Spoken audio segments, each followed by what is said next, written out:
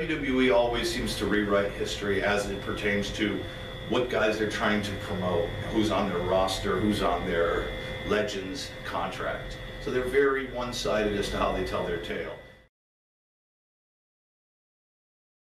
He was a wrestler. Cause I see a superstar. That's WWF vernacular for a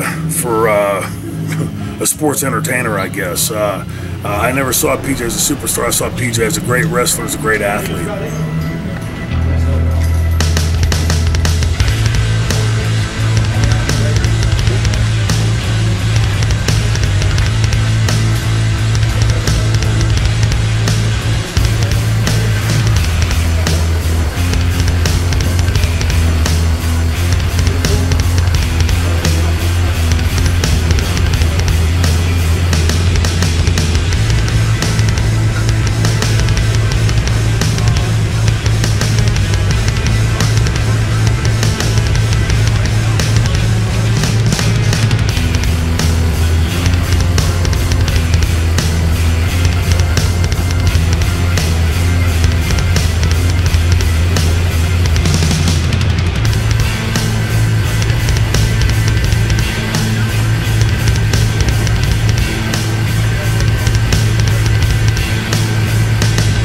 This is Hardcore Icon, just incredible. Check out this really cool website, welcometothe.fallout.com.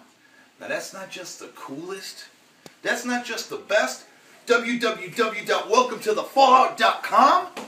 Now that's just incredible. Check it out. It first started with a video to plug your little website. Then it turned into, hey, come on down to the local Comic-Con. Let's get our product out there.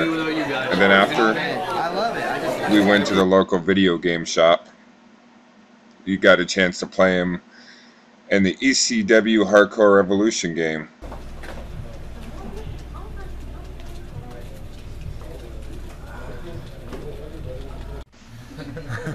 Later on, that's when it got real. Are you supposed to trash talk? I don't know. I don't know how to do this.